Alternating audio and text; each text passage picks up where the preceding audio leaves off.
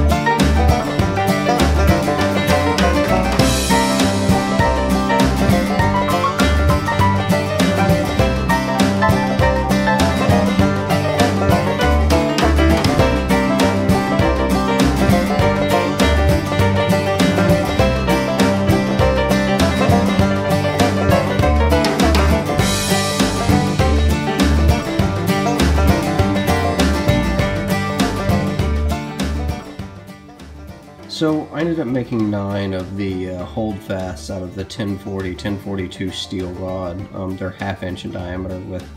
various lengths depending on what I'm going to do on both the anvil and the welding bench. They are mostly the same, but again, you see some are longer, some are shorter, some have a more pronounced curve, but this will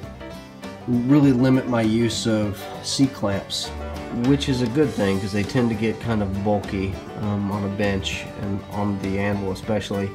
And I think that the hand wrought holdfasts add a touch of class to your welding and your blacksmithing.